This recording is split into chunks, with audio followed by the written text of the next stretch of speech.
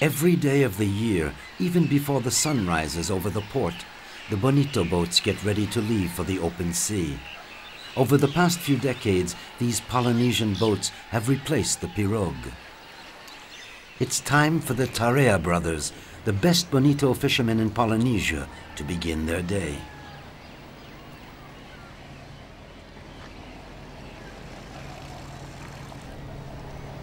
My name is Henri Tarea, but everyone calls me Blanc Blanc, the fisherman. I've been fishing for bonito for about 14 years. My father taught me how. My day usually begins at 3 a.m. when we take to the pass.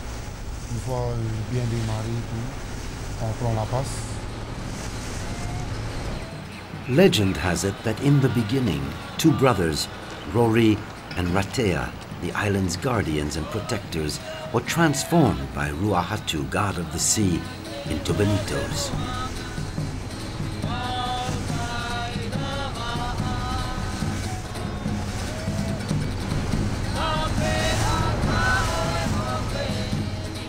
It all began when the two brothers, on their way back from fishing, decided to grill their fish on the beach.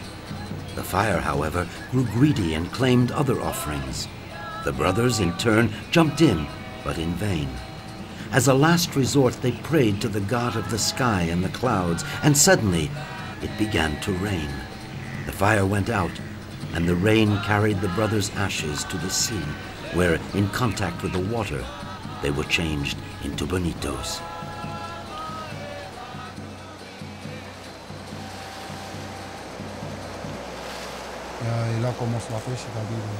Fishing begins by observing the birds. You watch them carefully to determine in which direction they'll go and their way of flying. When we see gannets, we're 80% sure that they're heading for a school of bonito. When they beat their wings quickly or when they skim the water and don't turn around, it means they're heading for a school of bonito or tuna.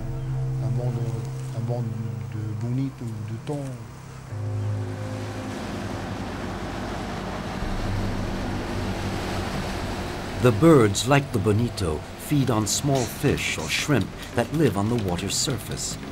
They point the way for the two brothers to the schools of fish. Henri speeds up so as not to lose them.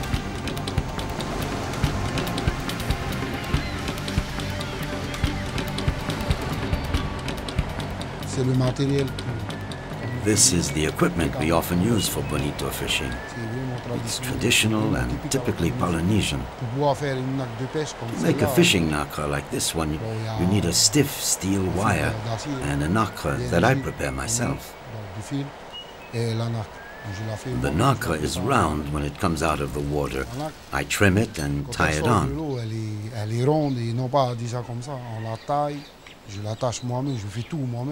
When we throw it into the water to fish for bonito, it wriggles. The nacre has to move a lot under the water to attract the bonito. And how well it works depends on the color and on what you put on the outside. Some use black, others white. It depends on the fisherman.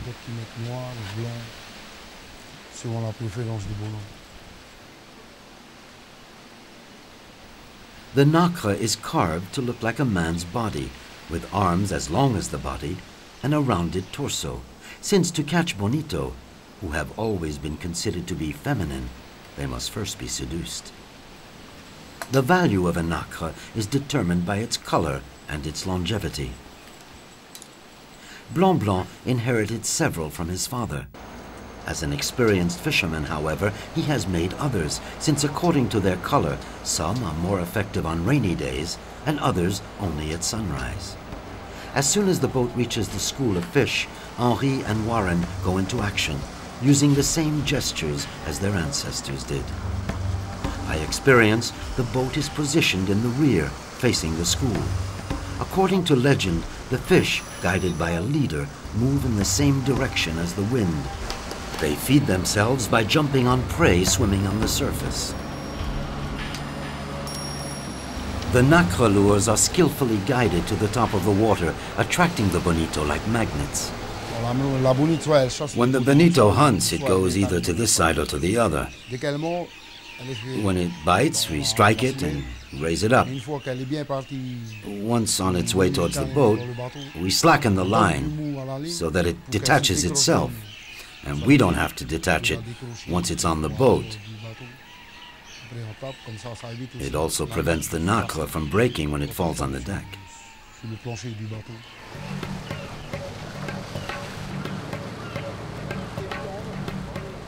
Tika Pana Pana is an extremely physical kind of fishing, which consists of striking and then quickly removing the fish from the water.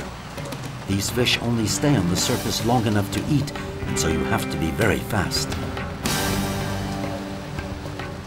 Tradition requires one to fish for bonito standing up as a sign of virility and elegance. The fish are rare, and the initial morning gestures not very precise. The bonito have just dived down.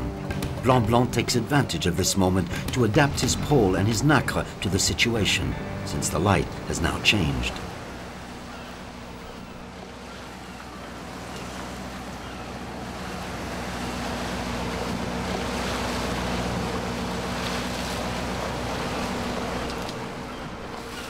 Judging by the flight of the gannets, the two brothers know that this morning the birds will lead them to a school of kote kote, small bonito weighing about 15 kilograms.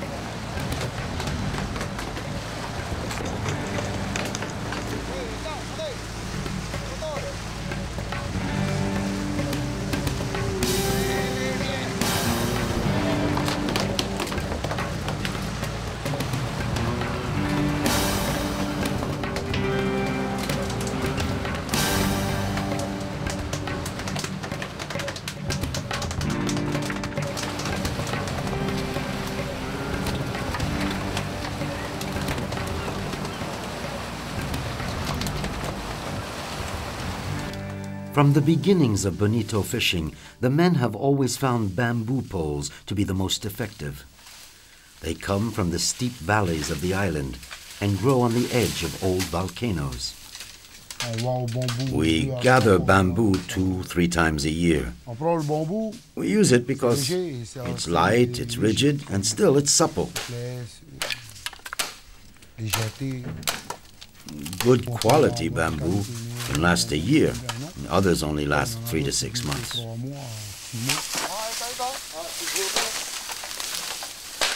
To make good bonito poles, the bamboo should not be too yellow or too green. They should be at least 5 centimeters in diameter and 5 to 8 meters long. It's hard work. In addition to the mosquitoes, the steep slopes make it difficult to get a firm grip.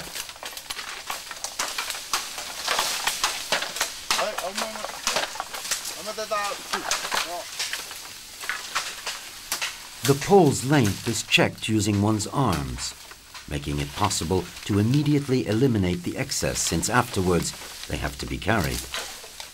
The fatter the bonito, the shorter the poles. 5-meter poles are therefore ideal for catching pana pana, bonito weighing about 30 kilograms.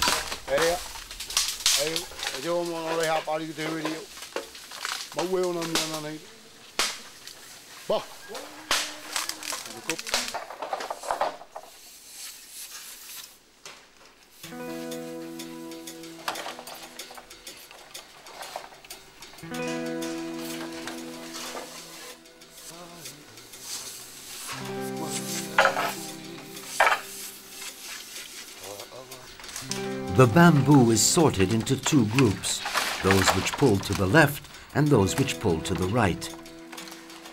Since Henri and Warren fish side by side, using poles from both groups enables them to get the bonito out of the water without hindering one another.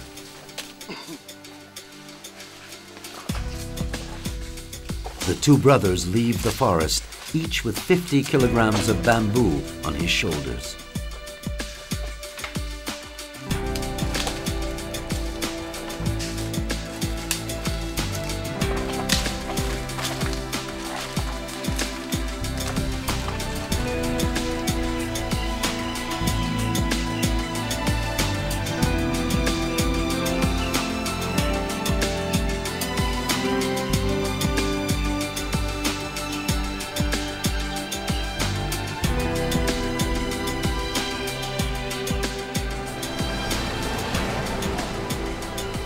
The birds indicate the presence of a large school of bonito with striped bellies.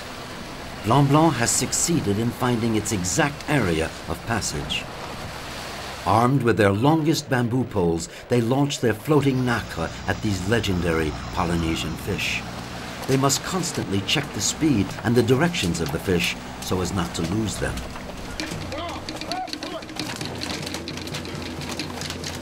In less than half an hour, they can catch 100 or so.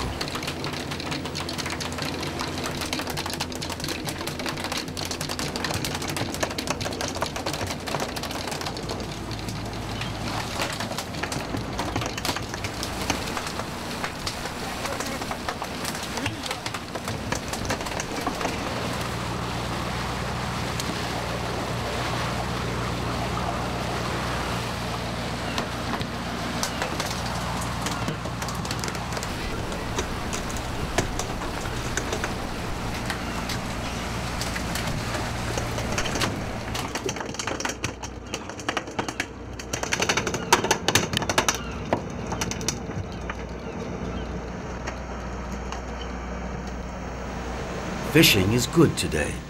70 bonito will be sold as soon as the boat reaches the port. This is why Warren guts and cleans them carefully. The bonito must be eaten the day it's caught. The elders claim that the entrails should never be thrown back into the high seas, since it would frighten the bonito away for good.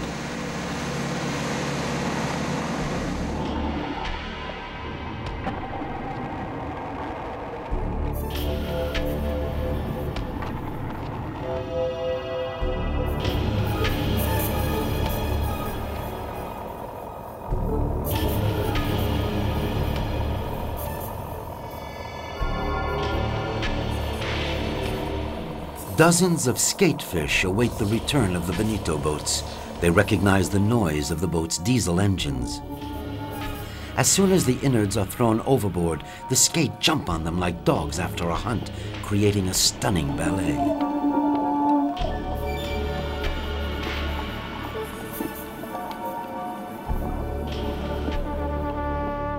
A day of fishing comes to a close at the little port of Huahine. Blanc Blanc uses a conch as a megaphone to call prospective customers.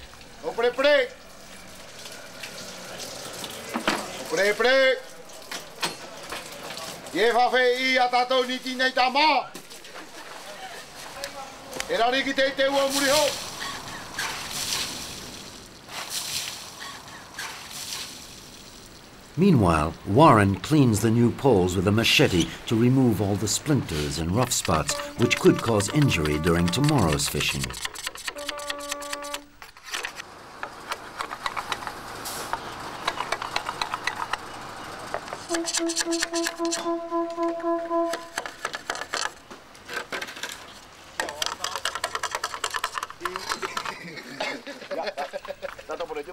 When customers don't come to him, Blanc Blanc goes around the island looking for them.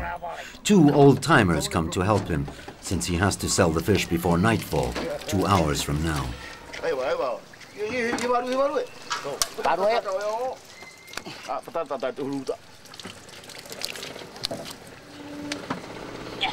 Like rural food delivery trucks in Western countries, they scour the entire island, announcing their arrival with the conch, a Polynesian shellfish which is becoming extinct.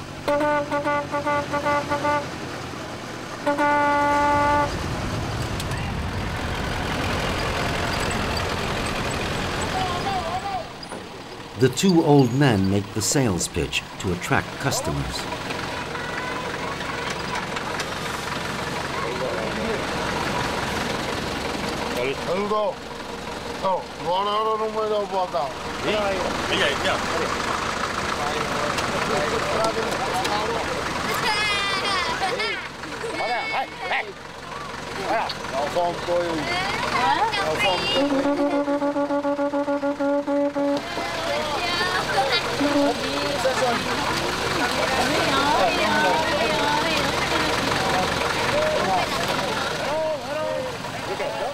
The bonito has been the basis of Polynesian cuisine for centuries.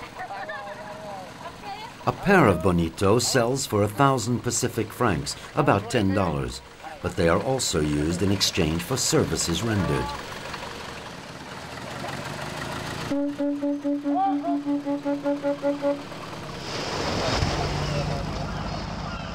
This time, the birds guide the fishermen to a school of large bonito, the Pana Pana, which weigh about 30 kilograms. Even before reaching the school, Blanc Blanc knows that it will take two fishermen if they don't want to break their poles or lose their nacre. He therefore fixes a single line to their two bamboo poles.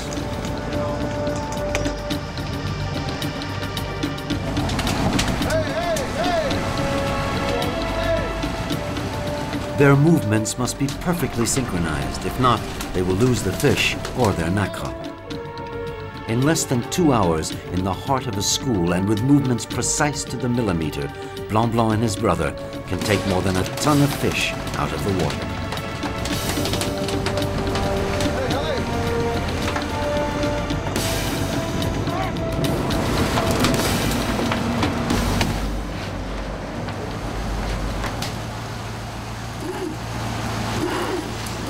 The screeching of the reel is the sign that a tuna has been struck.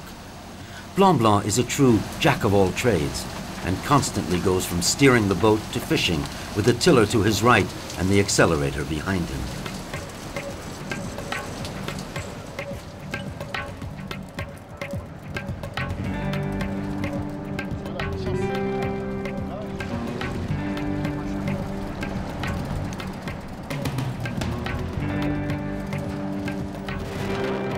It's a yellow fin, easy to recognize.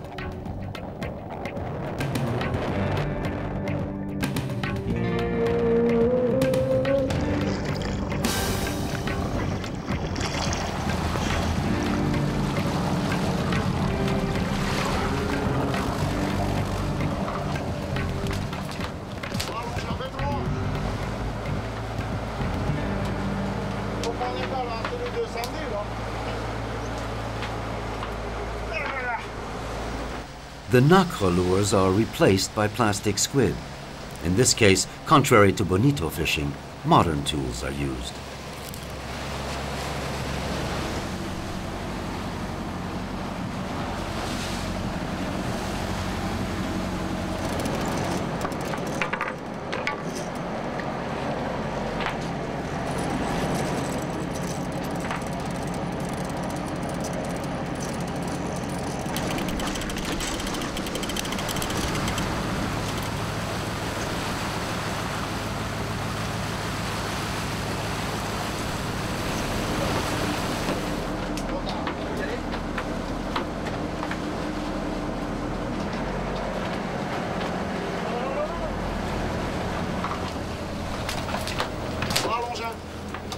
The importance of tradition is less present in tuna fishing, although for the two brothers, tuna is a gift from heaven, since they know that the Chinese who run the local supermarket will give them a good price for their catch.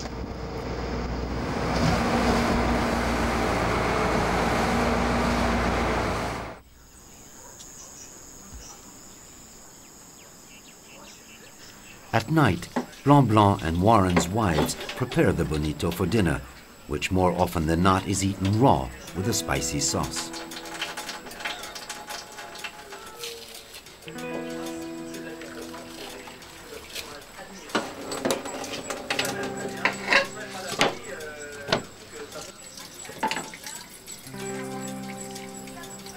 Originally from the island of Fa and bonito fishermen for generations, Henri and Warren came to Huahine to get married. Henri used to be a tuna boat captain, and his savings enabled he and his brother to build his house and his boat.